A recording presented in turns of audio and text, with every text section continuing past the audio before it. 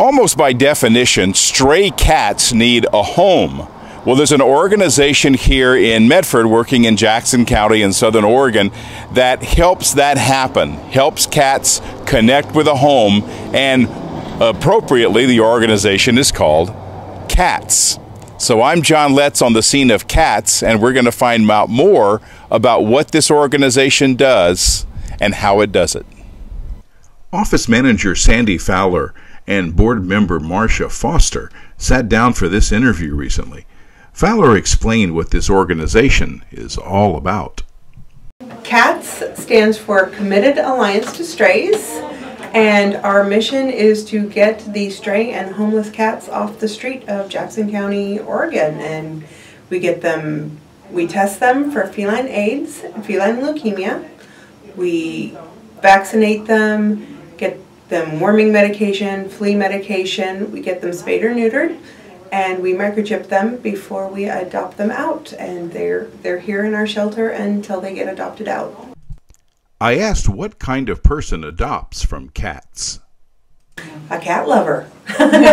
we have all sorts of people. We have single people, young single people who are away from home for the first time that are lonely. We have families that want to bring a pet into their family. We have older people who have gone through life and are lonely and want a companion, but a dog is too much for them. This work seemed to go far beyond a job for Fowler and other staff members. Volunteers seemed equally committed.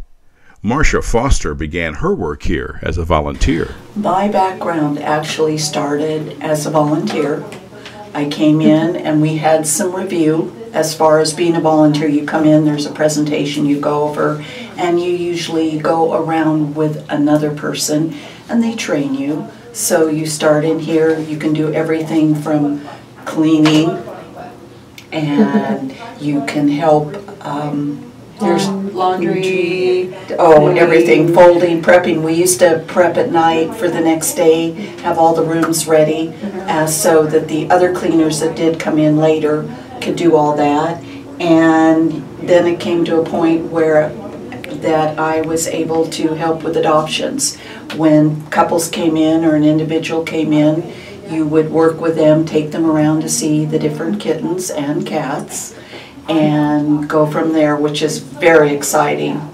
And then it just snowballed. I also work on different fundraising things for cats, and from there I ended up helping out with different things. I did secretarial for the C.A.T.S board for a temporary to help out because they didn't have one, and from there I ended up on the board, and it's very rewarding. Extremely.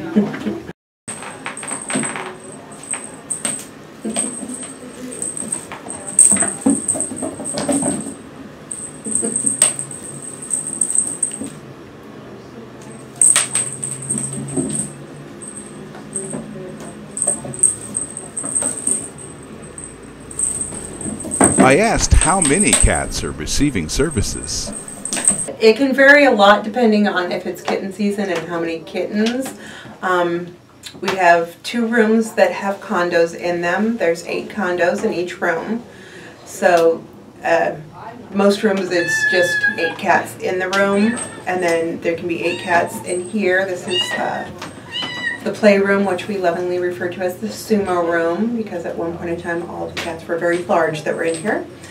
But during kitten season, there's more than that because we keep all the litters of kittens together in a condo.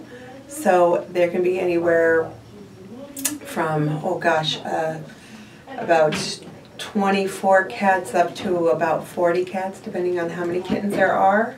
And then we have an intake building that has about the same, and many foster families that we love and adore because they help us out greatly taking care of especially bottle feeding babies, which it's like having a human baby in your house. So right now I think we have somewhere between 80 and 100 cats in the program, just not all here on site. Yes, hi, Gracie. Where do you get the cats? The cats, all of our cats are stray and abandoned cats. So they come from people who have found cats in their neighborhood. We do take cats from, if somebody has passed away and nobody in their family can take the cat, we figure that's the ultimate abandonment. We don't take feral cats, so there is a difference between stray and feral. A stray cat is a friendly cat that you can touch and pet and just doesn't have a home. Whereas a feral cat, really, they don't want anything to do with the human, any human interaction at all. They're going to run from you. If you back them into a corner, they're going to come out swinging. So they just don't make good pet material. They don't make good pet material. We don't do with ferals. Just we don't have the resources to deal with the ferals. There's other organizations in the community that deal with those. So stray cats in Southern Oregon have a friend, or as we've seen, a group of friends, a committed community that helps them get adopted and get good homes. Reporting from Medford, I'm John Letz.